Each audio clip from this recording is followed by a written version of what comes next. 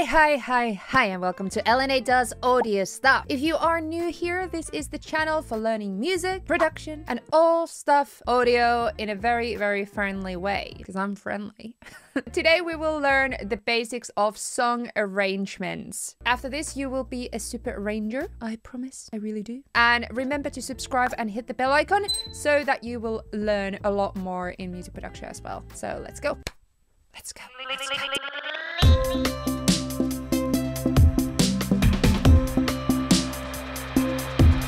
So first things first, we're going to talk about the song structure, the sections of the songs. So we will start with intro. In modern music, it's literally the most important part of the song. For example, if people do not listen to your song on Spotify more than 30 seconds, you will not earn money, unfortunately. It will introduce the style, the genre, and also what the song is all about. Example here, I have my intro for my song No I'll Do It. Go straight into the main groove and the main melody. Even just the bridge into it is like very impactful.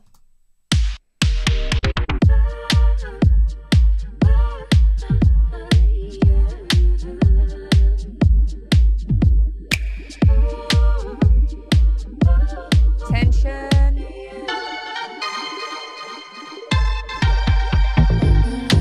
So you can start with the instrumental hook, maybe a tension build-up, maybe some harmonies, or you can even go directly to the chorus. Whatever you feel like tells about the song and really captures the people who are listening. Next section we're talking about is verse. So verse is where you tell the story, either lyrically using vocals or instruments. So for example, you could have two verses of a song, so verse 1 and verse 2. In the first verse, you paint the picture what the story is about. Second verse, you could give a resolution to a problem. So example, you introduce a problem in the verse 1, you give a resolution in the verse 2. You continue the story. Sometimes, depending on the genre, so example, this song is a bit of a house song, there's actually the same lyrics repeating.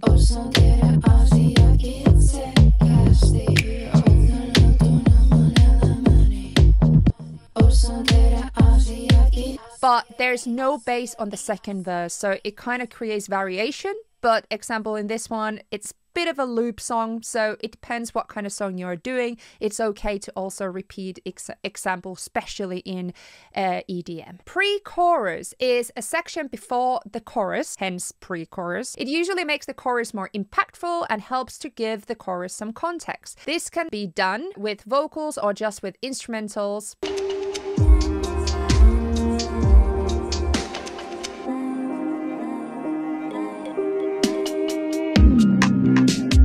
So after this, we have chorus is the main bit of your song that makes listener feel like home. I like the word home because this means that wherever the other sections take the listener, they always feel like sense of ease and relaxation when they hear the chorus again, especially in pop music. This is a really good point. Lyrically, it usually brings out the core subject of the song using a melodic hook example, especially in pop or dance music. This would be where the vocal hook goes to. So example, in my No I'll Do It song, it's really interesting because it's a dance song, there's not that much lyrics in the chorus.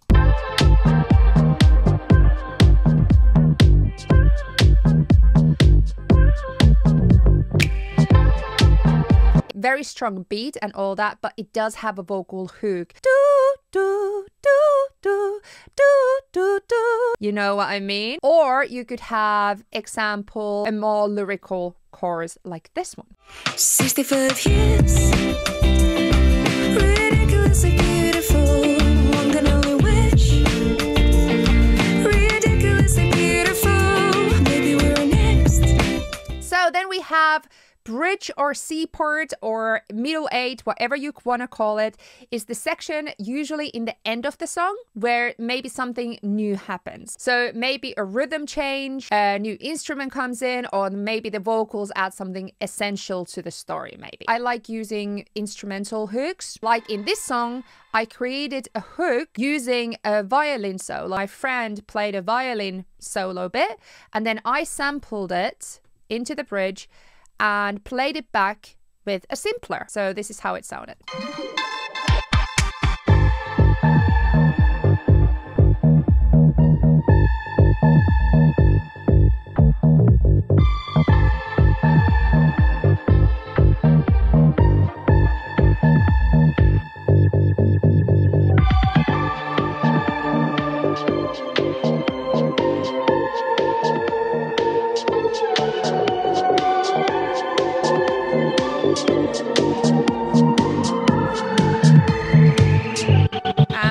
chorus.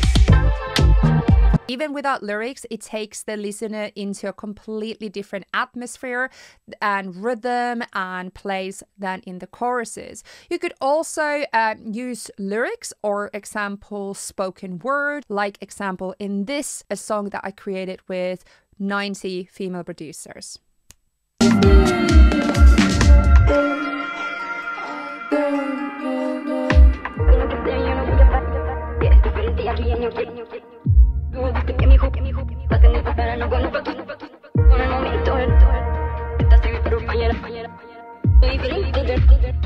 After this, we have outro. Outro is a clear way of ending the song. Very clear. This is really important. Should make the listener feel something, like they would like to hear more, or they want to hear the song again, or feel, example, emotion and content.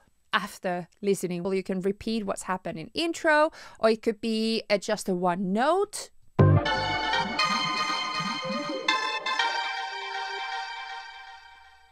Personally, what I like doing is that, example, if I end up with the chorus, I like using an instrument like that kind of transitions you from the chorus into kind of just decays away. But it's not like drags it along. Or you could just have some element of instruments or vocals just by themselves, just kind of finishing up, and it's almost like end of the story, like this example.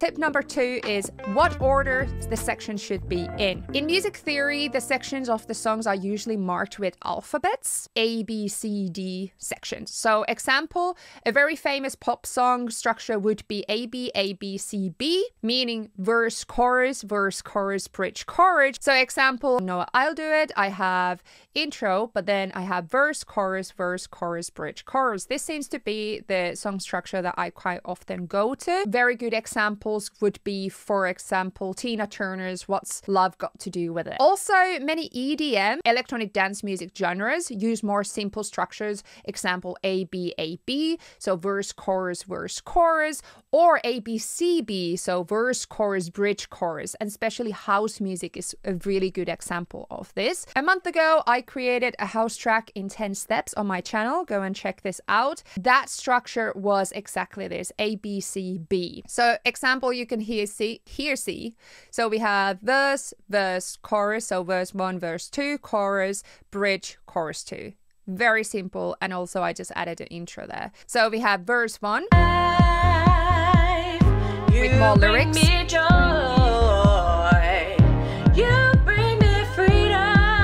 Then we have verse 2.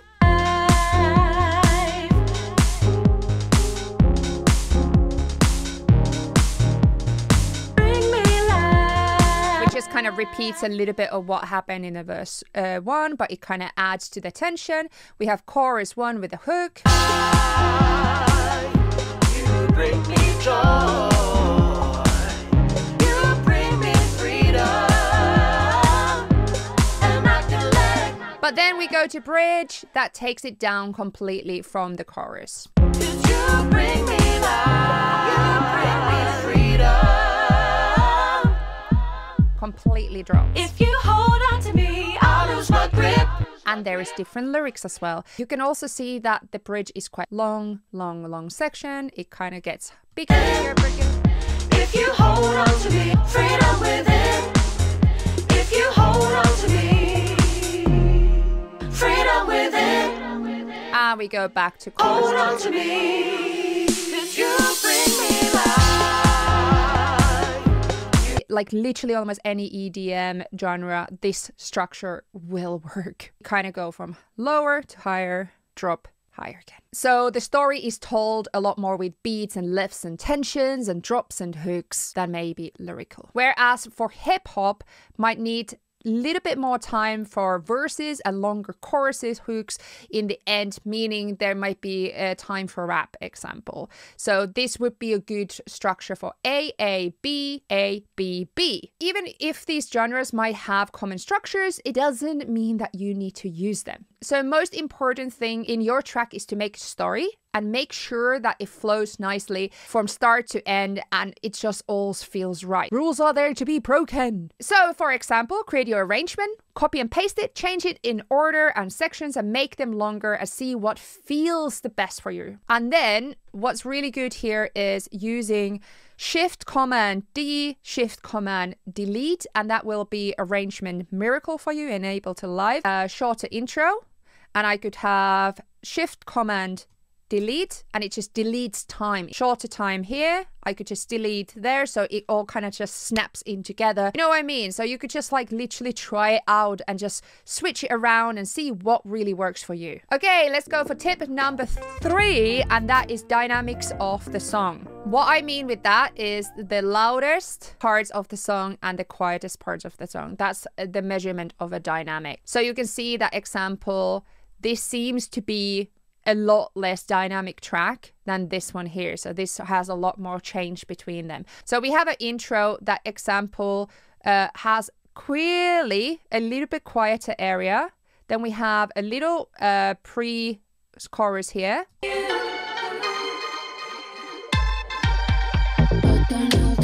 And then we have a chorus. But even on the choruses, you can see that the end of the choruses have a lot more volume than example the beginning of the choruses. You can also see that here on the bridge that it's much quieter here in the beginning, and it kind of gets bigger and bigger and bigger, and it gets even bigger in the end of the last chorus. So these are the dynamics of an arrangement that you should really look into. Especially when I was starting up, I found that dynamics was something that I didn't really focus on, but I should have for the production moment, not even just for mixing or mastering, but it's all about the production. Embracing quietness, making sure that you don't cram too much material into one area, but you also know how to bring things in, that not everything comes out same time. You know, it's the movement and the almost the storytelling of the instruments that makes it very humanized and very human, and not just a looped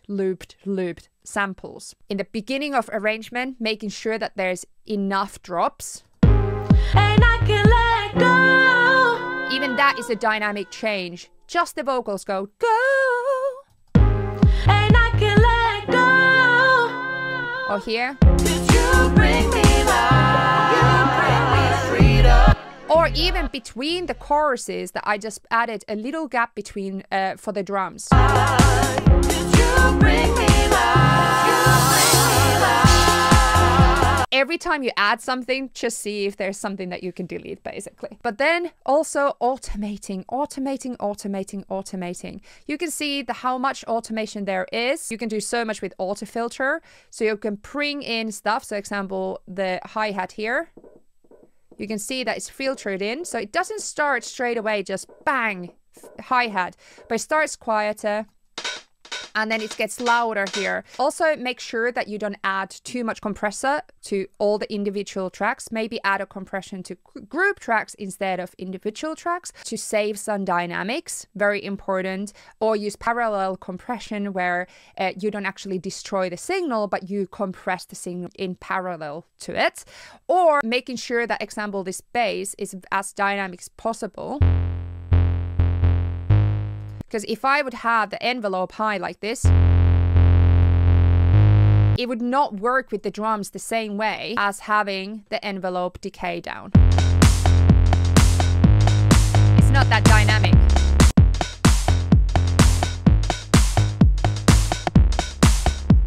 So if you really want to learn a lot more about arrangement, I have so many videos. I'm going to put a playlist here to learn more about all techniques related to arrangement in Ableton Live, like lifts, drops, swells, other related topics. Also, subscribe and hit the bell icon, and also check out my Patreon, because these are my Patreon people and they are freaking amazing, and they are there hanging around in my weekly live streams, monthly deep dives. Come to my Patreon, have fun, make like-minded friends. It's fun. Thank you so much. Hope you enjoyed the tutorial, and see you next time.